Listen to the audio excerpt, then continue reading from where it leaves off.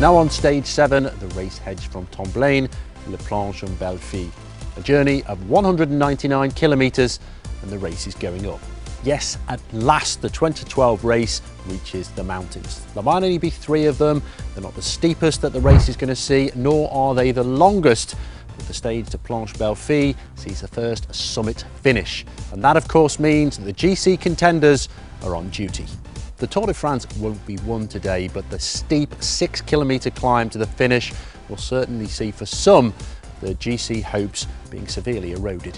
To be honest, we can expect quite a bit of defensive riding on this first uphill stage, and we'll see the main men sizing each other up, but we will get a glimpse of who's on form and who isn't. This is an emotionally difficult day for any rider who has responsibility for the overall general classification. There'll be a mixture of relief that they've managed to get through this first week without injury or incident, but today the responsibility is all theirs.